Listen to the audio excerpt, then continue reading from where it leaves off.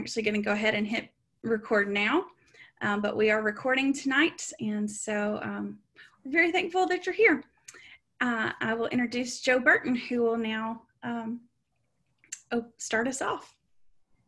Okay, I want to welcome everybody to this webinar, and especially grateful that we have Bishop Willimon to speak with us tonight. He teaches Christian ministry, professor of Christian ministry at Duke Divinity School. He's been there for a number of years. I became acquainted with him, at least with his writings. Back many years ago, he co-authored a book with Stanley Hauerwas called Resident Aliens. It's a very provocative book at the time, and suggested that those of us who are Christians should consider ourselves resident aliens, I guess, in the world, if I remember correctly. So about a year ago, Bishop Willimon spoke at Epworth Methodist over in Durham with the topic that he's going to speak on tonight. And when I did not hear that talk of a recovering racist, but I thought at the time that was very, very interesting. And in this time that we're in now with Black Lives Matter, I thought it was especially important that we hear what he has to say about that. So welcome, Bishop Willimon, and I'm very anxious to hear what you have to tell us. Well, thank you, Joe. It's wonderful to be back at Highlands, reminding me of some of my previous visits at Highlands Church a long time ago. And Kevin Quick, your music person, has been a sometime student of mine. My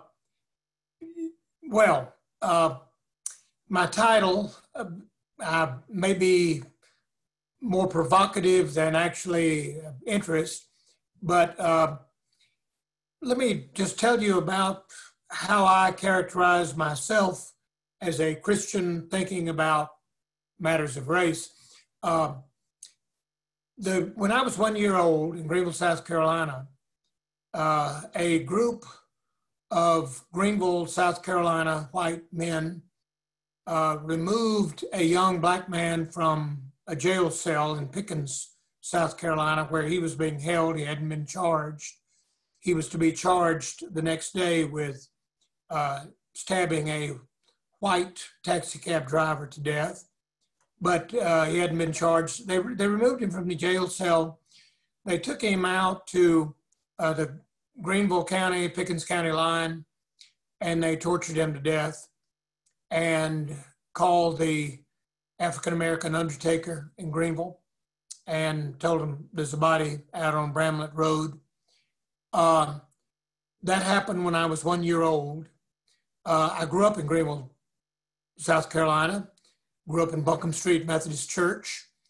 My mother taught school at Greenville High School. Funny thing, nobody in Greenville ever mentioned the Willie Earl lynching to me, even though after the lynching there was a trial, and the trial attracted international attention. Rebecca West did a famous story in the New Yorker on the trial. During the trial, the jurors acquitted all of the lynchers, even though 21 of them signed confessions. They were all acquitted. And so the lynching of Willie Earl was a sort of double tragedy, which occurred in my hometown. And I never knew anything about it until I got to college. It was mentioned. Years later, when I was sent by the bishop to serve at Inner City Church in Greenville, South Carolina, I went to the Greenville Public Library and started my own exploration of the lynching of Willie Earl and its aftermath. And I'm assuming that story that I've just told about growing up white, Southern, in a Southern town, and yet having to learn as you grew up a lot of history that was never claimed as history, never mentioned to you. I'm assuming that story matches many of your stories. To be a white Southerner, growing up in the South, a legally segregated racially culture, which I grew up in the 50s and 60s, means that we have to rediscover a lot of our history that wasn't mentioned to us. However, I'm thinking about that history in white and black. I'm thinking about that as a Christian. And as I looked into the Willie Earl lynching and the so-called trial afterwards, I discovered a Methodist preacher named Holly Lynn, who was serving in Pickens, South Carolina. His wife had died just a couple of months earlier. He had a baby girl. I knew her in college, Kathy Lynn. But Holly Lynn, the Methodist preacher, preached a sermon. And the title of his sermon was, "Who Lynched Willie Earl?" Preached it about 2 weeks after Willie Earl had been removed from a Pickens, South Carolina jail cell. And in the sermon, Holly basically said, asked rhetorically, "Who lynched Willie Earl?" And then Holly said, "Well, we all know the answer to that. A group of men from another county, from Greenville. Most of them signed written confessions for the FBI that they participated in the lynching. They were proud of what they did. These men from another county lynched Willie Earl." And then Holly, in his sermon, paused for emphasis, and he said, "Who lynched Willie Earl? We did." And then he launched into a stem winder of a sermon in which he said, "We produced this horrible act of violence. The jokes we told, the mores that we put up with, the way that we vote and deny other people the vote." And so "Who Lynched Willie Earl" became, I think, one of the most important sermons ever preached in a Methodist church in South Carolina. And it became the title of my book, "Who Lynched Willie Earl?" And in the book, I talk a little bit about my own attempt to come to terms with my own white racist past. And then also, though, moving as Holly Lynn moved in his sermon to say, what should Christians be thinking about this today? And that, to me, is what is important for us to talk about tonight. And that is, since we do, as white Christians, share this heritage of racism, how then should we live? What should we be thinking about? And here's some things that I immediately think about that I have found helpful in my own trying to think about this as a Christian, which I think is very important, that we try to think about this important subject as many others are now thinking about it, but that we think about it as Christians. First thing I think about is, we note is, when Christians think about things, we go to Scripture for help. Race as a designator of human beings designated on the basis of their physical characteristics, and then judged and oppressed on the basis of those physical characteristics. That is really an unknown concept in the Bible. The Bible knows no such concept of race. Race, as it has influenced American history, basically was invented in the European Enlightenment by enlightened white European men like Voltaire, like Thomas Jefferson, like Benjamin Franklin.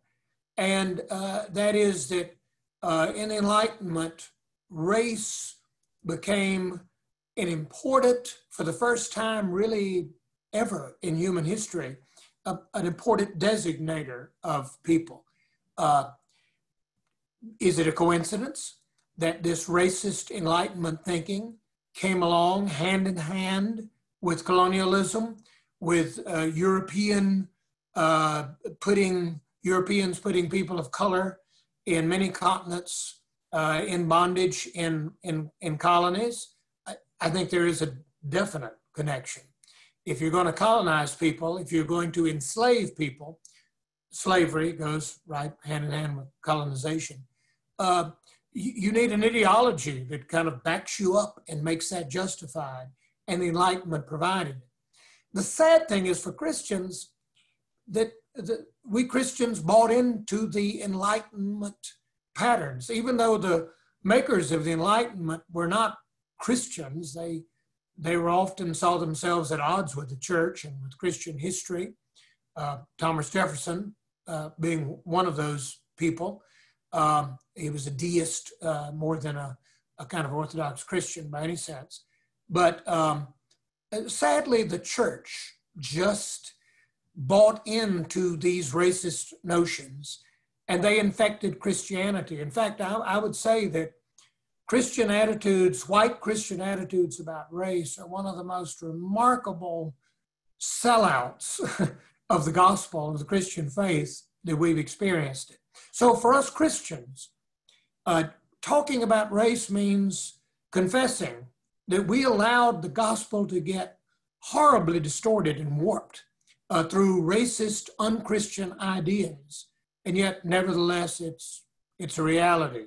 So much so that Martin Luther King could say that 11 o'clock Sunday morning is the most segregated hour of the week. Sadly, right now, many years after Martin Luther King, when I go to a sports event, when I go to a restaurant, as we used to do before the pandemic, when I go to school, I'm in a more racially diverse, integrated environment than I am when I worship Jesus Christ in my church. And that is Christians believe that is a sin to be confessed. In fact, my friend Jim Wallace calls racism America's original sin. It is kind of the central fact of American Christianity to be reckoned with. So, how do we reckon with it? Well, I think, as I've just said, confession. You know, we have a chief executive who has bragged, "I've never apologized. I will never apologize." To which I say, yeah, and he ain't a Methodist. Because at Highlands United Methodist Church, I bet on a regular basis, when you gather, and you will gather again, what do? You get together and the preacher stands up and says, "Repeat after me. I've been bad. I've done things I shouldn't have done. I've done things that I thought were good and turned out to be bad. I have these inclinations that I can't control. I have these biases over which I have no, in short, I sin." And that's when we all give thanks to God that Jesus Christ saves sinners, only sinners. So confession is important. This is a prejudiced Christian comment, but I think it's going to be real hard for America to confess its sins and race, to be honest, to tell the truth. Because if you don't believe in a God who forgives, if you don't believe in a Savior who loves to save sinners, I think you got a real problem. You got to really get it right. You got to look really, really good. Your history has got to be really pure. And well, Christians are liberated from all that. And we can tell the truth. We can confess.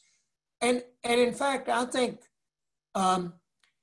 our sins in white and black, in white racial injustice and violence, what a marvelous occasion to recover the church as a place of truth.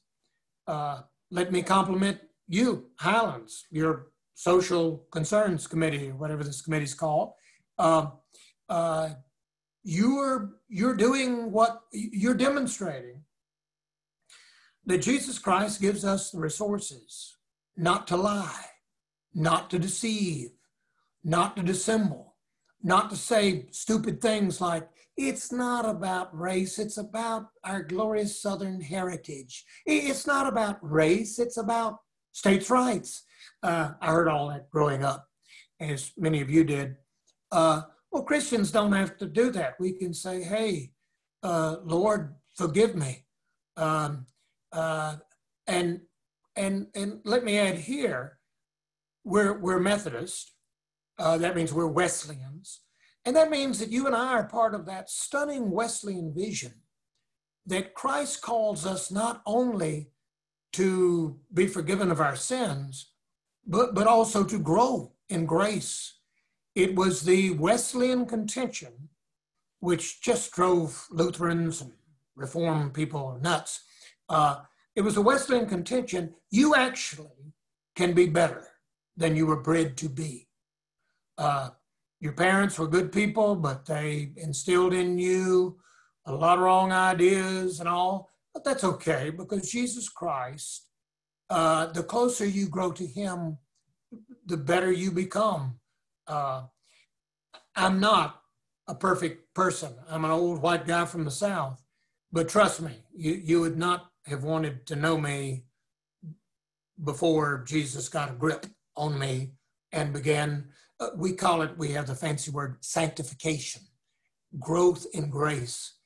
And so what you're doing tonight is kind of what Christians do. And we sit around and we try to be honest and we try to tell the truth. And then we try to pray, Lord, deal with me, work with me. I saw in the Black Lives Matter when demonstrations were at their height, a reporter out in the streets of Raleigh. And there were some angry people and there were angry words and it was tense and there was tear gas and all. And out there like 11 o'clock at night, he encountered an older woman. Maybe it was one of you for all I know.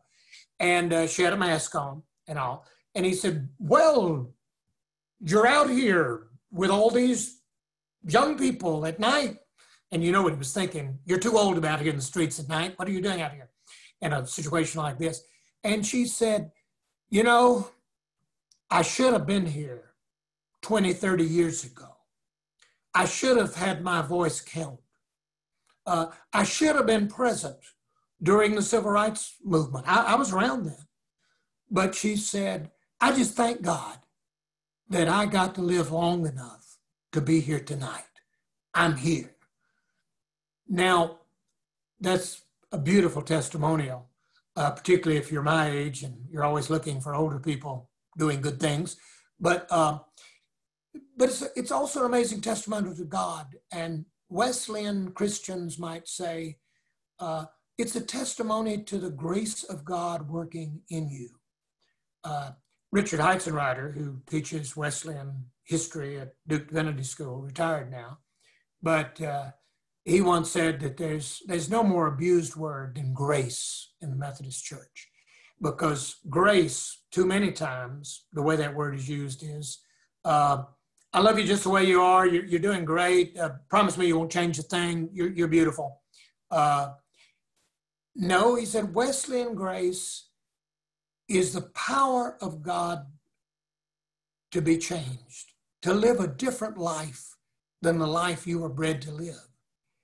And those of us who are white, Southern American people, we should perk up and say, wow, we've got a God that enables us to do what a lot of people don't think Americans are going to be able to do. And that's white Americans to do better, to have a different consciousness, to repent and turn around and move forward. But we're bold to believe the grace of Christ is able. Well, I can stop there and want to see where that touches with some of you. Okay. Thank you, Bishop. And any who have questions, if you would please put them in the Q&A box and I will pass them on to Bishop Willimon.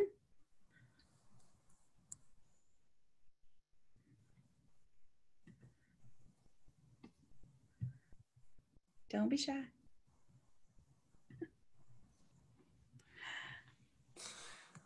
Maybe my host is Jim on. I can find him really quick. Is he on? He might since he's kind of primed for this, and he's the one that thought it would, Joe, thought it'd be a good idea. Joe, how do you respond? Got on mute? Joe, you're muted. I think what you said is very helpful to me in particular. I grew up in southern Georgia, probably with the same experiences that you had, and Similar. we do have this continuing battle, I guess, with trying to repent and be different. And so I was glad to hear what you had to say about that. But I'm wondering, what about how did you? At what point did you see the light, and what brought you to that realization in terms of racial culture in your South Carolina? Well, I'm sure it was. Well, I'd say it was many people witnessing to me, talking to me, correcting me, making me uncomfortable. I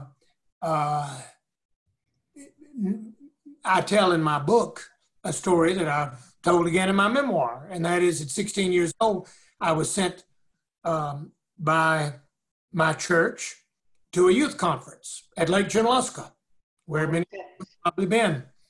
And when I got to the youth conference, one of the adults said, you're such a nice boy. Would you be willing to room with a Negro?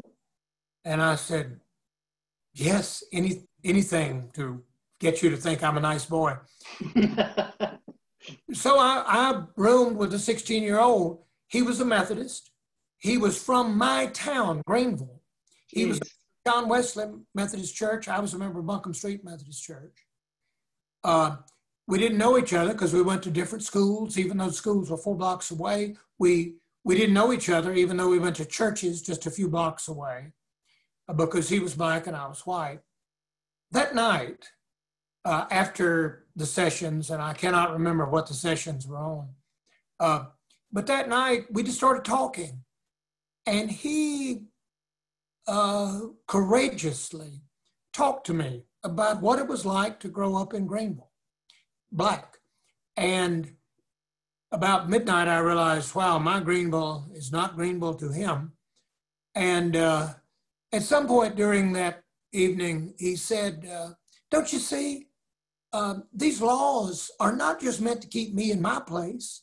These laws keep you in your place. And he said, I can't believe you let your mama and daddy tell you where you can go and who you can associate with. Well, that punched my button because at 16, yeah, I was against any parental control.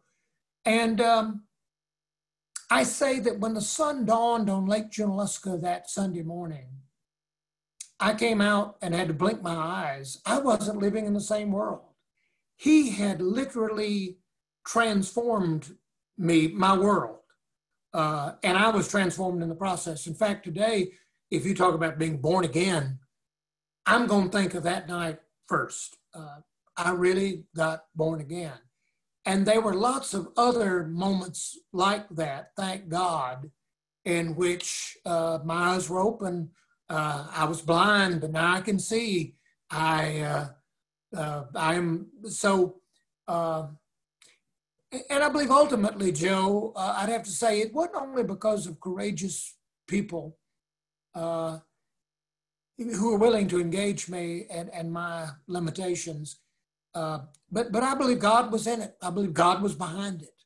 I believe that we have the kind of God that's just constantly using other people to get to us, to transform us. So that's how I explain it.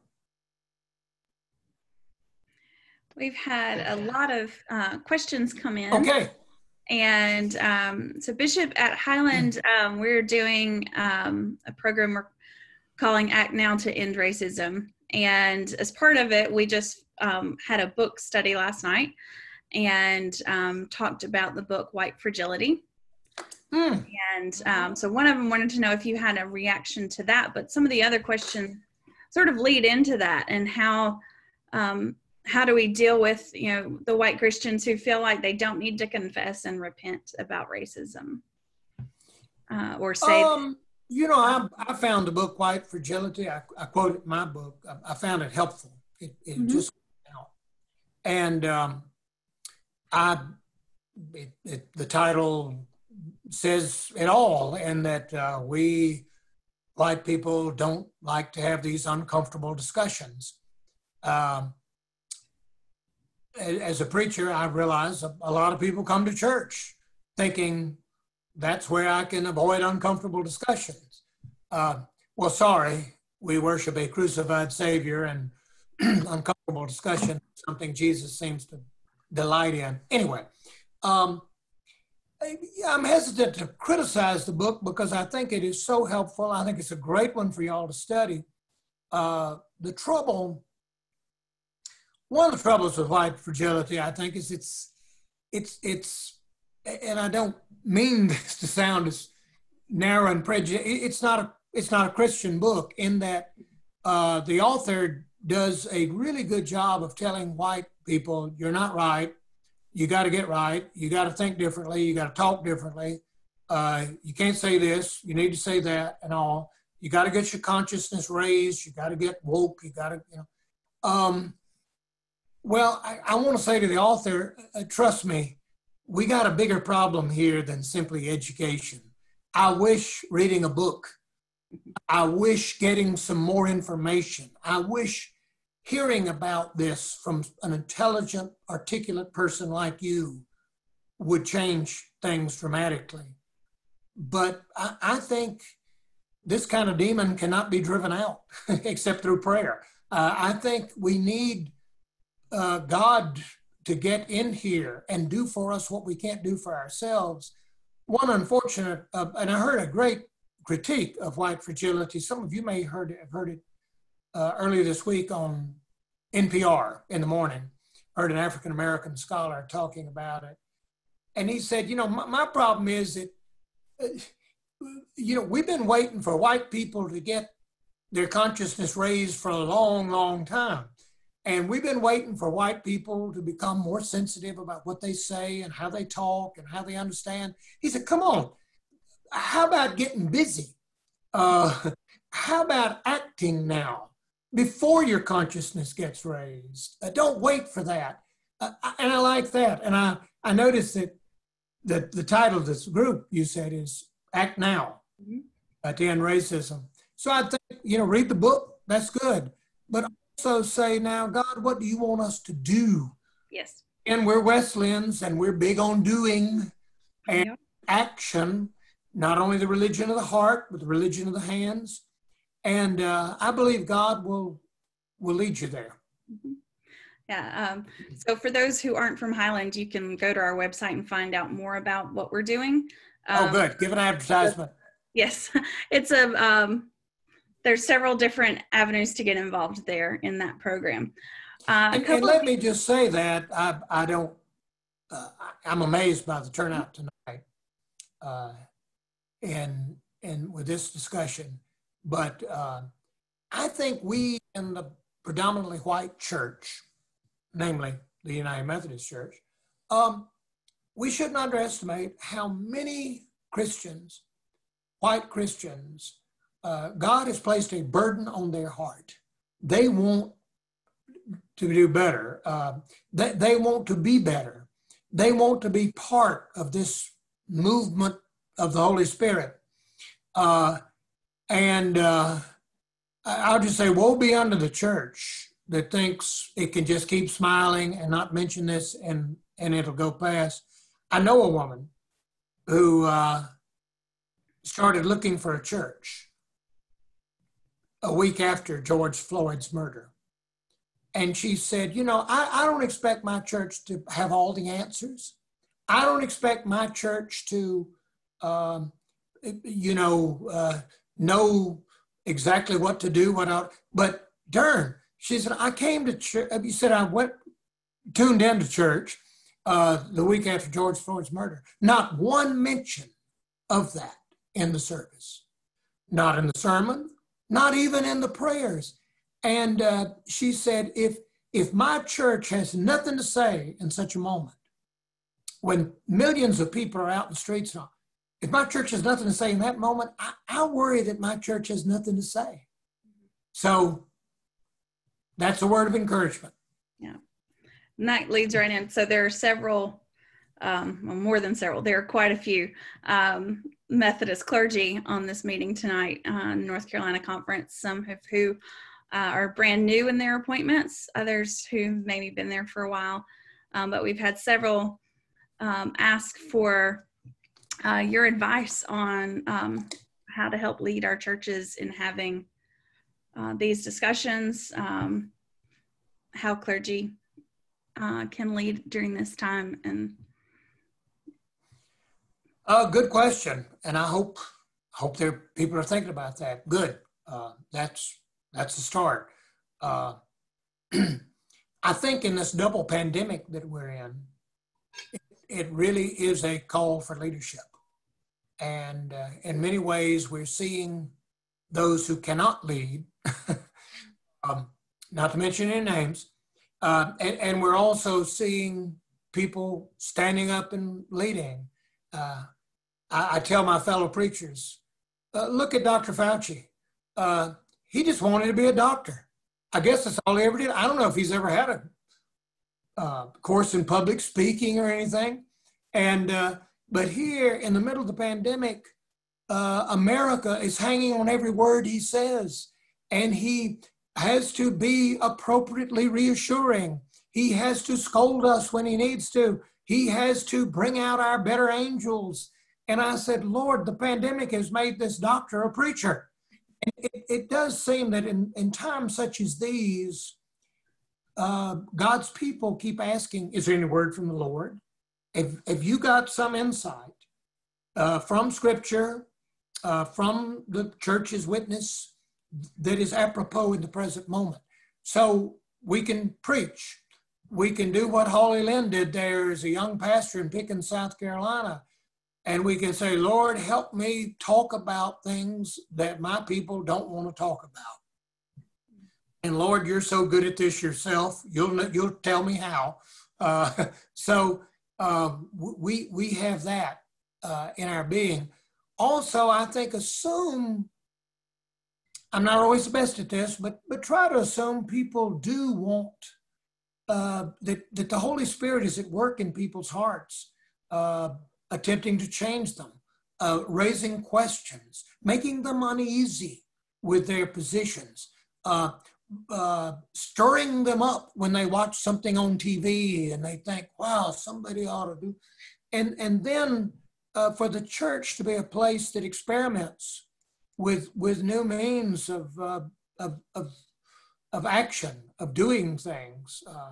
And in my book, I talk about a number of, just about all my examples are from Methodist churches, I think, where pastors are like inviting in a congregation, predominantly another race, for discussions, or they're simply inviting in an African-American pastor and saying, how can we help? What tell us, talk to us, what should we do? So I know one church said, they said, we have 6% of the children in our weekly nursery school childcare, 6% are children of color. By the end of this year, we're going to make that 50%. We're going to make it look like this neighborhood. We're going to go out and recruit, and we're going to subsidize and fund, and we're going to do what we can. We're going to change the board of the daycare center so that it represents what we want to look like. So I love that. They already had a ministry, They just needed to get that ministry better in line with who they wanted to be. So. We have another question from Elise. She asks, before the time of enlightenment that you discussed, when I think you said that race was established to identify a slave subservient group, what would you say to this previous to this time? For example, the slavery class that built the pyramids in Egypt or the Hindu caste system? Yeah, I think it was sort of a unique, we had slavery down through human history. And the European Enlightenment really for the first time connected race with slavery. As if slavery, human slavery was not bad enough, suddenly this was connected, and it was connected as a justification for slavery. Slavery was dying out everywhere. Well, it was revived in colonialism and all. One thing we should note, like in my own attempts to preach about these issues, and you struggle because I've said race is not really a biblical category. And yet there are categories of designation of human beings, such as Gentile, Jew, Canaanite, Hebrew kind of things, where people are designated generally by their families, by their nationality is not really the right word, but their tribe. And that is a biblical issue. It's interesting, generally, the Bible's testimony is, particularly in the New Testament is, get together, overcome the boundaries. And Jesus Christ is the one who intensifies that. I'd say, by my reckoning, about a third of Paul's letters are written to divided churches. And what is the primary division that Paul is struggling with in his letters? It's the division between Gentile and Jew. And so Paul says things like, welcome one another as Christ has welcomed you. That has God even gone to the Gentiles? Yeah, God has in Jesus Christ. And so our separations as they continue in race, they can be informed by Scripture. And where Paul, Galatians, there's neither Jew nor Greek, slave nor free. We're all one in Christ. There is something to be said in our present moment.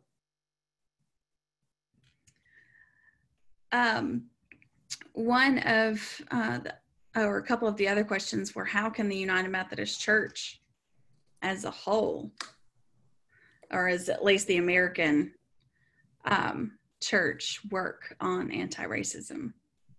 And that leads, how can we be, as individuals and as a church, actively anti-racist?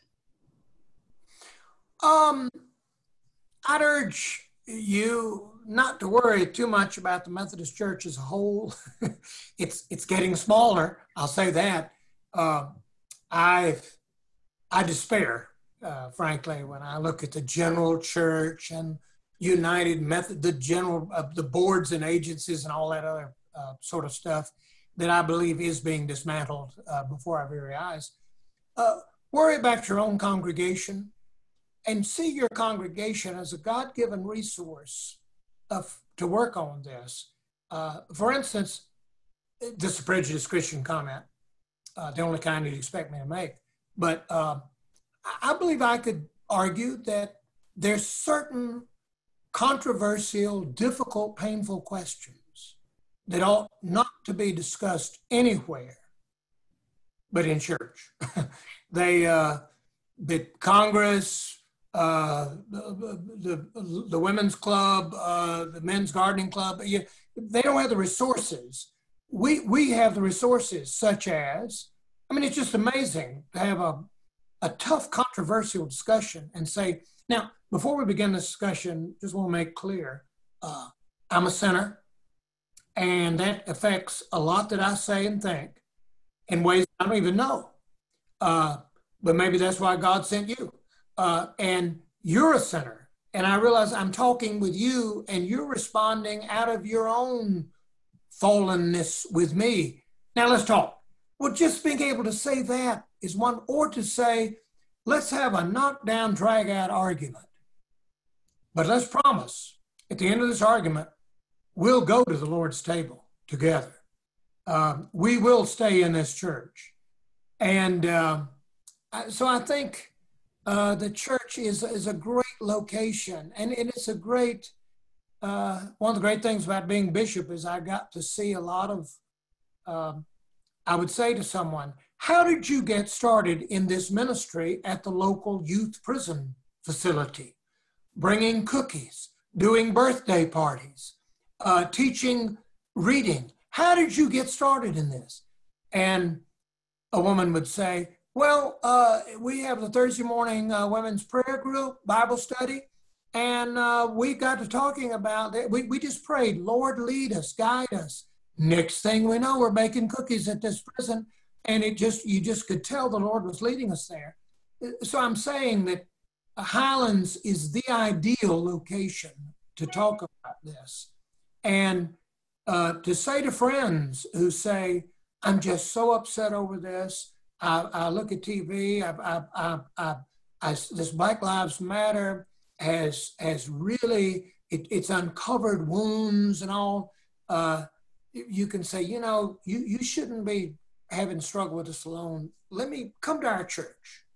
We've got this group. We've got this church. And so. We have a question from one of your favorite former students, Kevin Quick. Did Kevin tell you that he was a favorite? All right. Or, something like that. And he says, currently. I've told Kevin, if I was as big as you are, I would be more successful as a bishop. He's big. And when Kevin says, all right, Sopranos, I'm looking at you. Come on. Okay. His question is, currently there's a lot of conflict between police officers and Black Lives Matter protesters. Most recently, the secret police have snatched up protesters in Portland, Oregon. Many of us have had positive interactions with individual police officers, but we hear about corrupt police officers who kill Black people, sometimes in their own homes as they sleep. These police officers are often not brought to justice and shielded by law enforcement. How ought we as Christians regard law enforcement officers in today's environment? Well, I hope Christians and law enforcement, in some sense, see themselves as this is part of their vocation. They're there for the Lord. They're there working with the Lord. And we all, many of us can testify to ways that people in law enforcement have been wonderful protectors and healers and guides to us in our time. I think, though, to give someone a gun and a badge and to give someone that kind of power and authority, we make demands upon them. We have certain standards they must adhere to. Sadly, our people in law enforcement are sadly underpaid, which doesn't help matters. But nevertheless, many of them see themselves there as a witness, as part of their vocation. And they should receive encouragement. For instance, I know churches that have a prayer group for those in law enforcement, probation officers, policemen, judges, and they get together and pray for one another and confess and talk to one another. I want to believe that those Christians in law enforcement in no way want to defend corrupt law enforcement people. A police union should be there to strengthen the police in their work, not to protect those who are not there. I do think the problem, though, as Kevin maybe indicates, is it's more than just a few bad apples and that kind of rhetoric. It's systemic. sadly, America often sends our police out on the streets to deal with deep, horrible injustice that the police had no part in creating. And they're sent out to kind of defend this. Sometimes they're sent out with inadequate training. And so I think the way to do that is to be honest about it. I had a great conversation a while back with someone in law enforcement who was just heartbroken. And he said, any policeman seeing the George Floyd tape, he said, any policeman I know is sick at their stomach. We work night and day to avoid encounters like that. And he said, I just wept.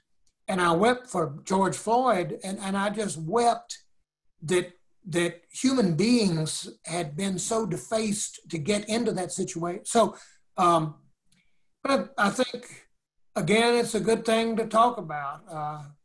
If I were a pastor, I think in the present moment, I'd want to be in contact with all the law enforcement personnel in my church to say, help me understand what you're thinking.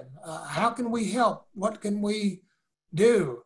At the same time, I think we must be adamant that injustice perpetrated, acts of violence perpetrated by anybody, but especially by someone who's been given that power by the state to wear a gun and all, this is something we have got to condemn in the strongest possible terms. I was part of a church that when I went into that church, the retiring pastor leaving said, be careful, son, this crowd loves to fight worse than any group I ever served. Said some of the meanest people, they'd fight, they loved to, said, and I said, oh, well, what am I supposed to do? He said, you find them, you get them fighting somebody other than you, or they'll turn on you and they'll kill you. And I said, oh my Lord. Well, like a month later, we had a little ministry at the local jail where we provided toiletries kits to, and most of the people coming to local jail were youthful offenders. Well, two of our women observed police beating a young prisoner or roughing him up. And they reported it to the police chief, and he said, why don't you church women stick to church and I'll stick to police work, okay? Thank you, goodbye. Well, they reported that back to me. Somehow I worked that into next Sunday's sermon, and I got indignant and I said, I am not going to sit here and let somebody talk to two of our dear saints that way. Anyway, long story short, out of that, we organized what we call the Helping Hands Ministry, where we hired a college student in the summers to be president of the jail. And when the mayor told us that, when the police chief told us that we couldn't do it, one of the women in the church said, I taught the mayor in the 8th grade. He only has a high school diploma because of me. I'll talk to the mayor. And so anyway, I said, church, I love you. So, how is God calling your church to be a witness? Cindy has asked, how do you deal with Christians who don't think they need to confess or repent racism? Okay, you're talking about just about everybody in my family, in about every church I've served. Hey, remember now, you're talking to a preacher. And,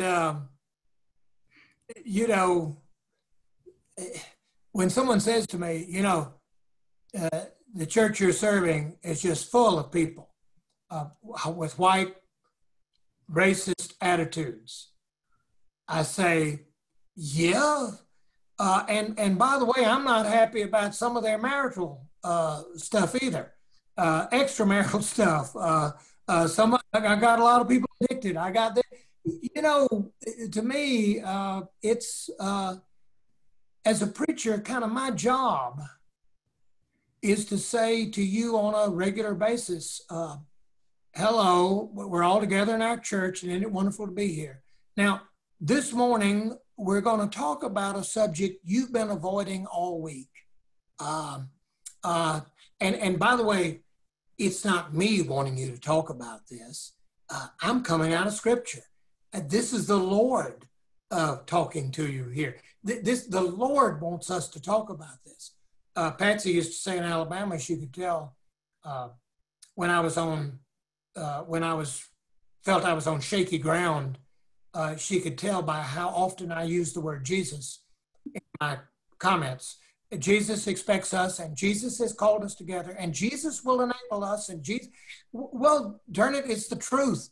And so I think this is one of the conversations we need to have. And by the way, I found one way it's easier to get people to talk is maybe the way I began my remarks tonight, confession. You know who you're talking to here? You're talking to somebody born in Greenville, South Carolina. And I'm not telling you, my title tonight says a recovering racist. Maybe that was a little sensational, but that's who I think I am. I think I will be that way because I'm a recovering sinner. The analogy I'm using there is like addiction, alcohol addiction.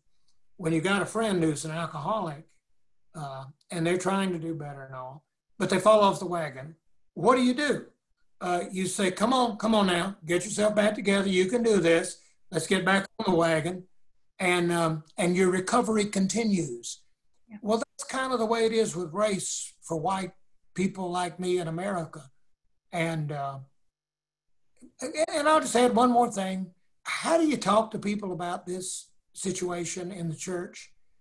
I think partly you have faith that God wants us to succeed at this, that God has created us for better, that I don't have to say, well, you see, this was the way I was raised, or this was the way my grandmama always taught me. That God is behind this. God is instigating this. So we do that in that faith. How are we doing on our time? I don't know what our time is tonight. We'll do 2 more questions and then we'll wrap up. So the follow-up to that is repenting is all well and good, but what as Methodists are we charged to do to address this now? These were in that sounds very Wesleyan. Yeah, it does. How about, I saw a Methodist church in Durham after the George Floyd thing said, we're now spending the rest of the summer in lament. And I said, hey, look, enough of your lamenting already. Come on. How do you think God just wants us to feel bad? Come on. So I love the question. And I think, to me, that's a question that is best answered in your congregation, in that I wonder, are there churches nearby that you could look at as best practices? Are there congregations that have been taking this seriously for a long time that could be helpful? Another thing you can do is pray and say, Lord, make us part of your mission. Where is your mission? And how can we hitch on to it? So I love it when specific groups, I know a church, and they were asking these questions about what can we do? And someone said, well, we could have a study group. I said, we've already had study groups. I don't want to sit around anymore and talk about this kind of thing. And said, well, we can also pray. And somebody said, we have 2 members of the town council are members of this church. Most of the people in this church are very well off, powerful people. 3 of the members of the school board are in this church. Come on. God has given us a situation where we can actually impact something. And I think what they did was they called all those people together who were public servants, who were elected officials in the church. And they said, how can we help you do what we really know you want to do? And they engaged in political activism in that town, but they didn't call it political activism. They called it, trying to be good Christian witnesses. And so I really believe God can lead you to move beyond talking about it to action. And for our final question, I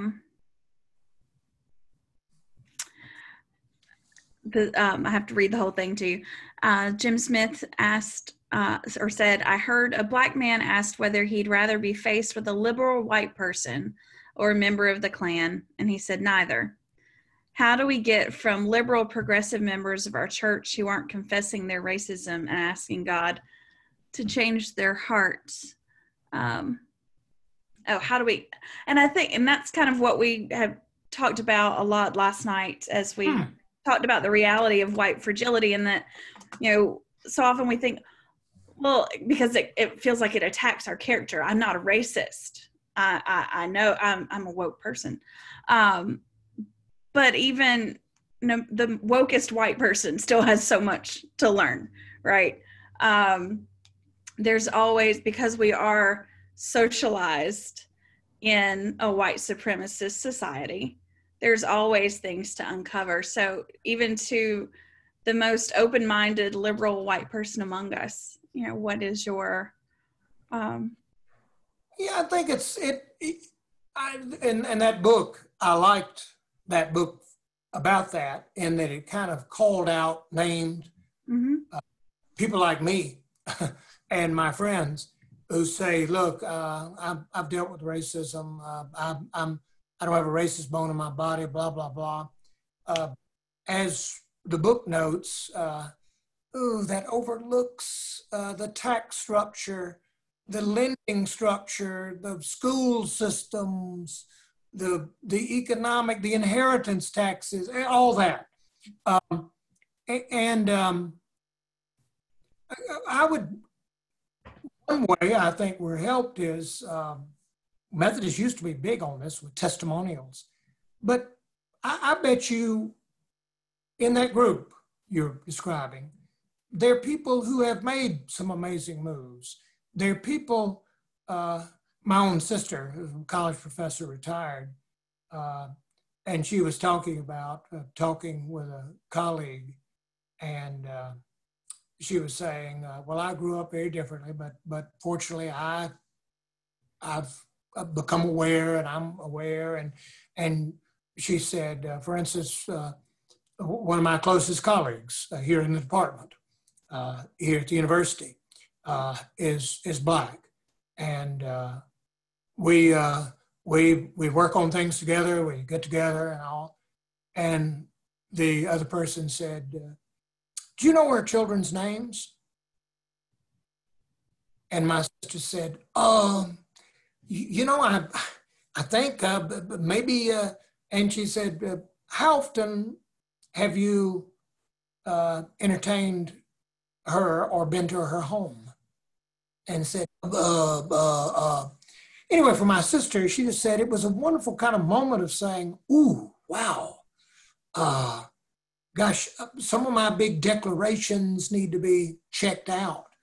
And so if we could see this as growth, and again, I find so many wonderful analogies for how you grow in your racial attitudes to how you grow closer to Jesus and you grow in the Christian faith. And you keep thinking to yourself, wow, I'm really a fairly faithful Christian disciple. And then you have something in which you disappoint yourself and disappoint the Lord, and you pick up and go on. So I would just say, I'll close with a quote that I worked relentlessly in Alabama from Gary Wills, the Northwestern historian. And Gary Wills said, if you're a white male over 50 from the South, guilty on all, there is no way I can convince you people can't change. because you have experienced such dramatic change in your family, in your culture, in your own heart. Well, he's a Catholic, but that's a Wesleyan comment to say, hey, come on, this is North Carolina. Do you know where we were 30 years ago?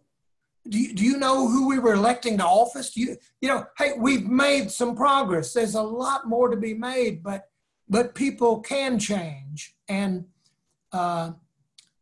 it's that it is a Christian claim that we ought to have to make good every time we meet it, when we talk about our lives. It's a Christian claim that in the power of Jesus Christ, you can live a different life than the one you were bred to live.